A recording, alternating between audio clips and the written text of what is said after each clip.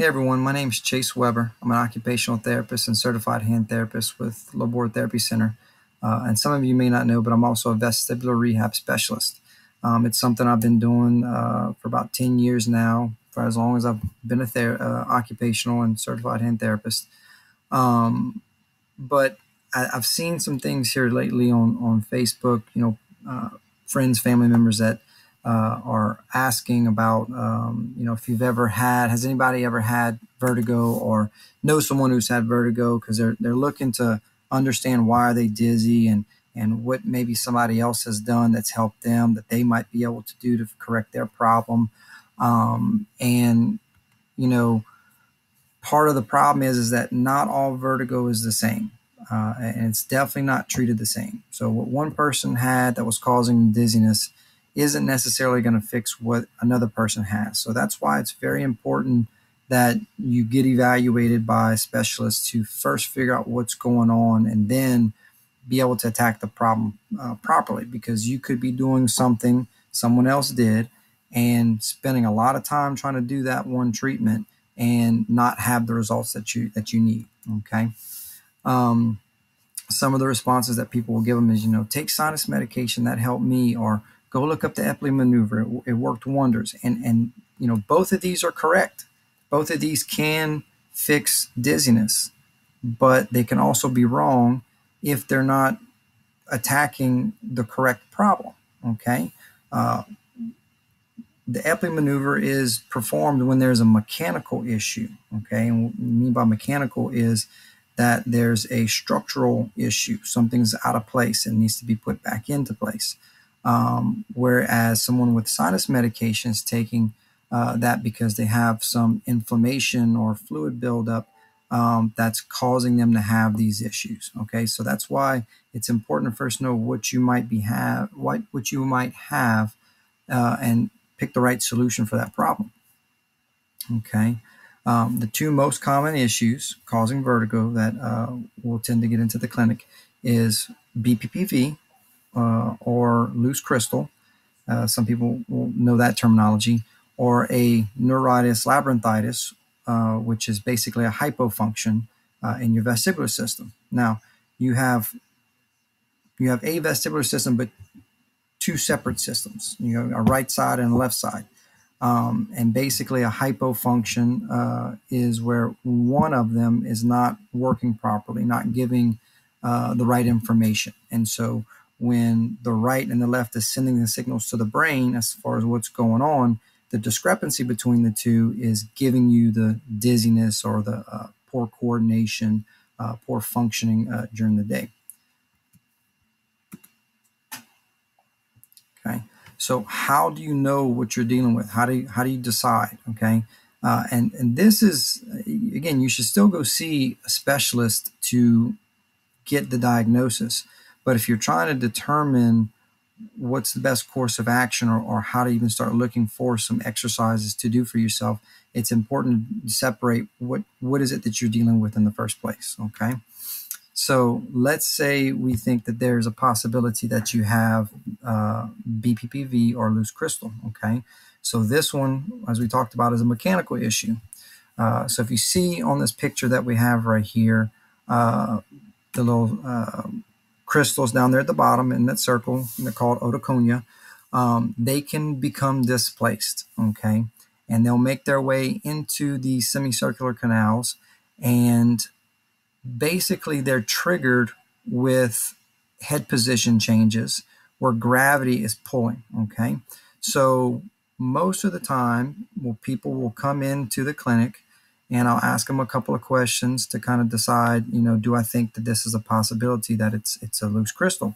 And the two major ones that I'll find that are consistent is they get dizzy when they're laying down or the head's tilted back. Or if they're rolling over in bed from their right side to their left side or vice versa, they'll say they'll get dizzy. And the dizziness is only lasting for seconds, about 30 seconds. It doesn't really last longer than that. So for instance, if I lay back like I'm going to bed, and I'll get the room spinning, and I'll get dizzy, feeling like I'm about to fall out of bed, it'll stop. If I don't move, it'll stop, within 30 seconds. So those are two big signs that's a good indication that it's BPPV. Most people do not uh, say that they're getting dizzy when they're just moving about, walking around, or anything like that. This is usually a gravity dependent situation. So as long as their head isn't tilted back or too far forward, or they're not going into a laying down position, then they're probably okay. Okay.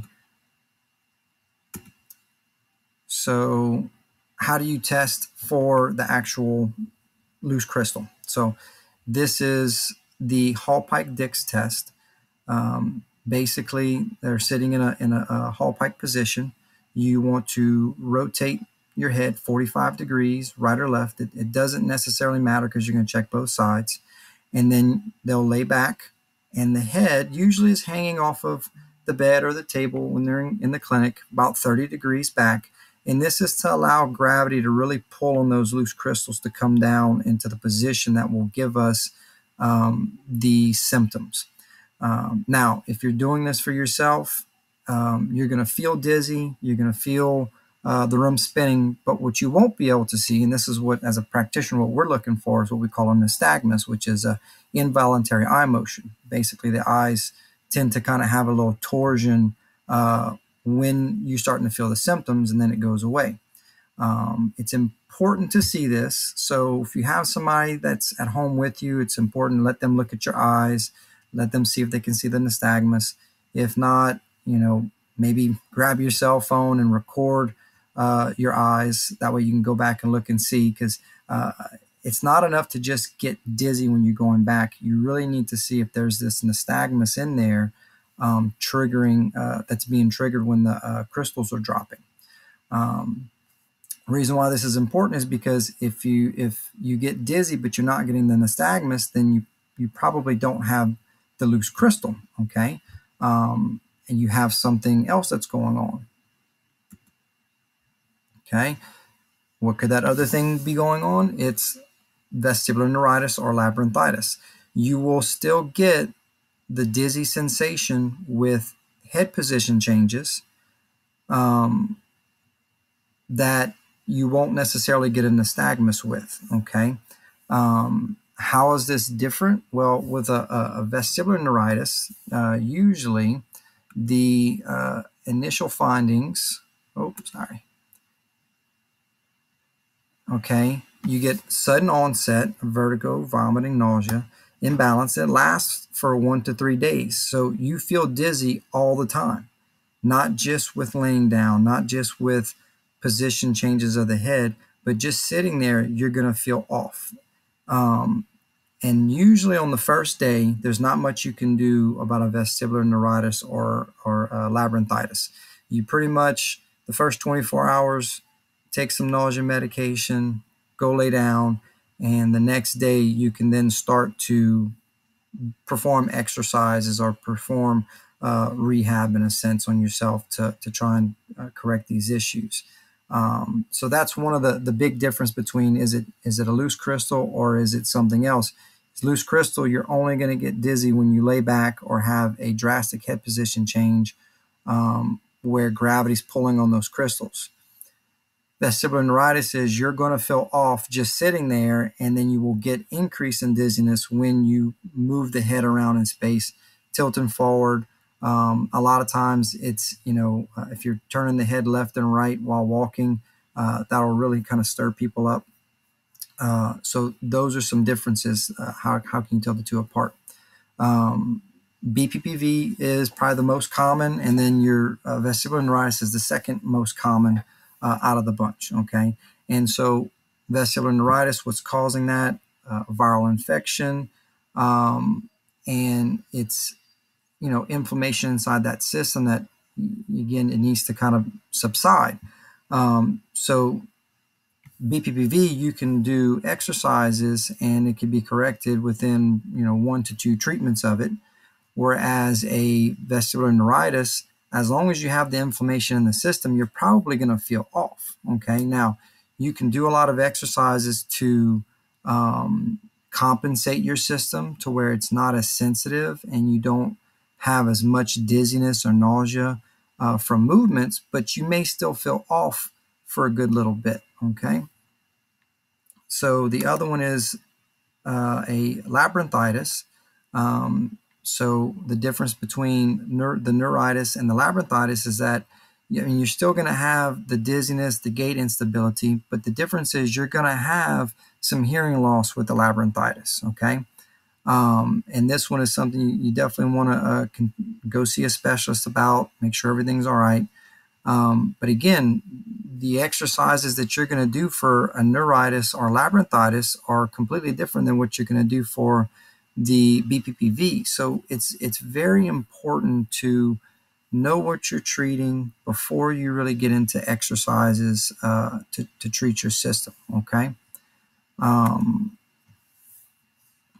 So why see a specialist? Again, targeted exercise program produces faster results than a generalized program. Okay, you just could be spinning your wheels if you're trying something that you heard from somebody or read off the internet without truly knowing what you have.